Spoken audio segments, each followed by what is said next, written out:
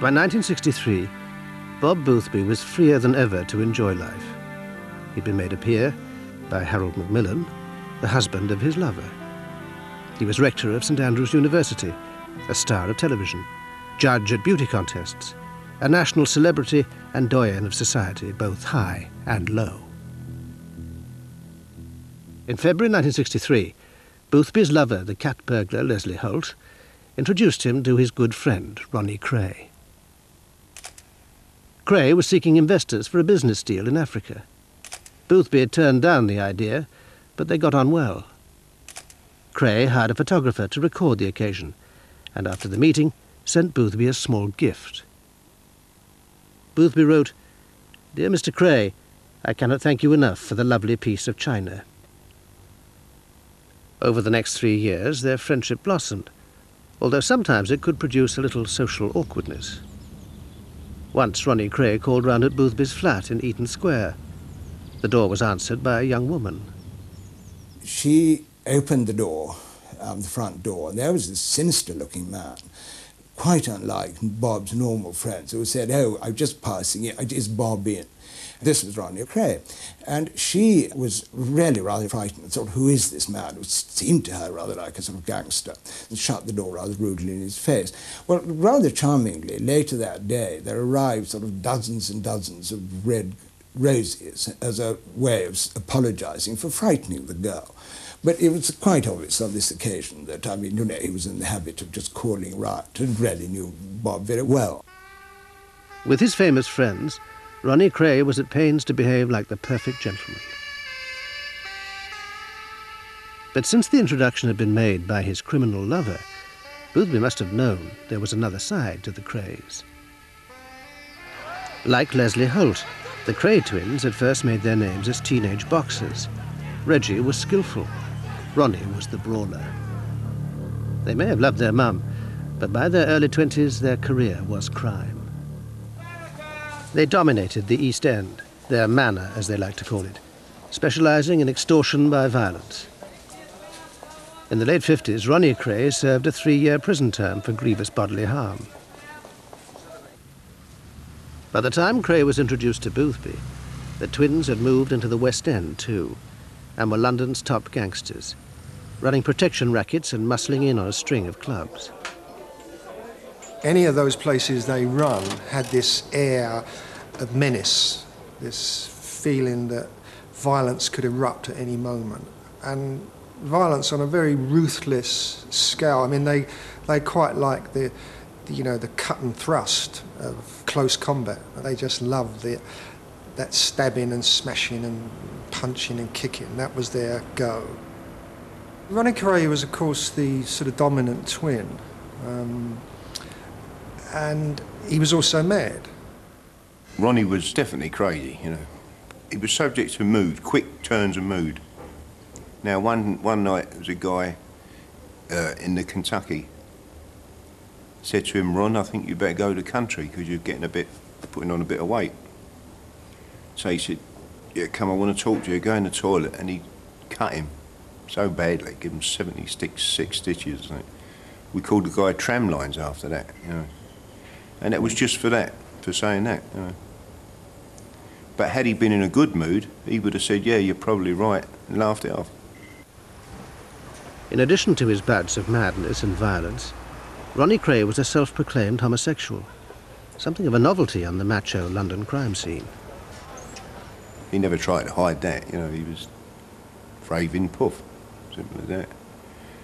And get guys bringing boys into him, prospects they call them, bring them into him, either to curry favour or to sort of ease the way in the door. But he'd phone him first and say, "I've got a lovely boy for you."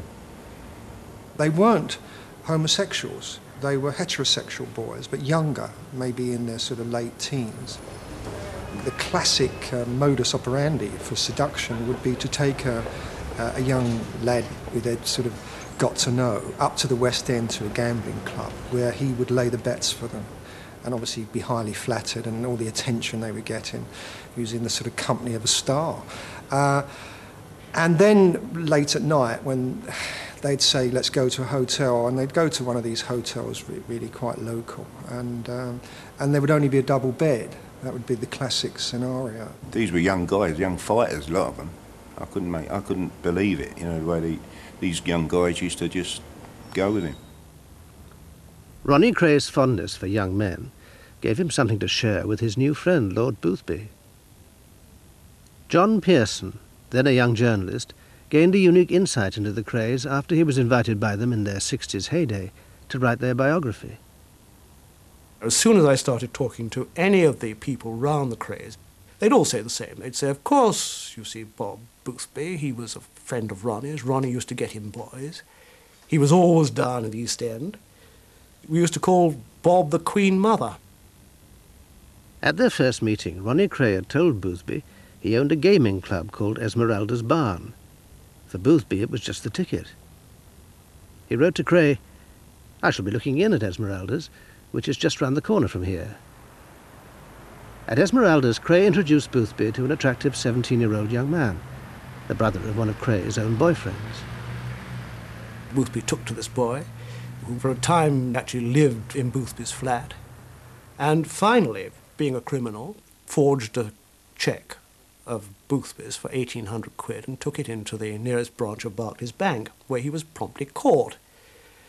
Well, now, this was a potentially extremely dangerous thing for Boothby, obviously. You know, good-looking young boy stealing a cheque. What was he doing in Lord Boothby's flat? How was he able to know where the money came from? How was he able to forge his signature? All these questions would come up in court. But Boothby was protected from publicity. On Kray's instructions, the boy pleaded guilty at trial, said nothing, and went to prison. While he was in prison, Boothby on 3 occasions tried to get in to see this boy. On 3 occasions, Ronnie Kray stopped him going in, saying, "Don't be a silly old fool."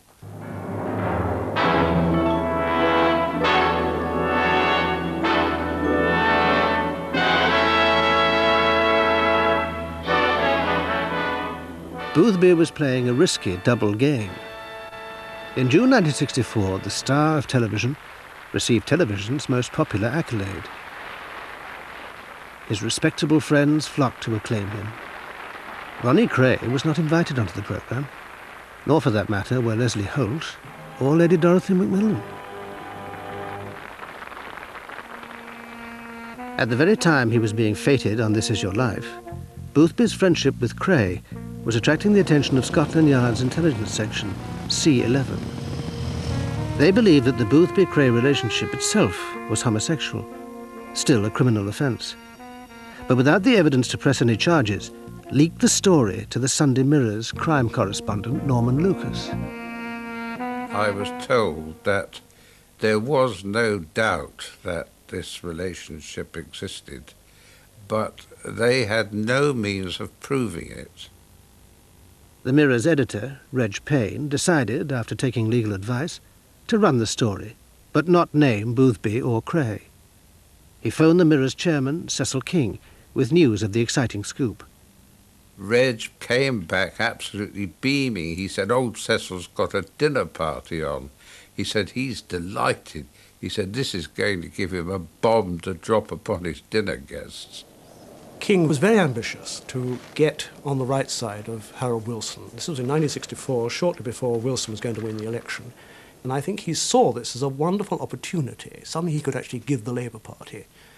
Another Profumo scandal, another, a really big case on a big celebrity, which would do the Tory party damage at the election.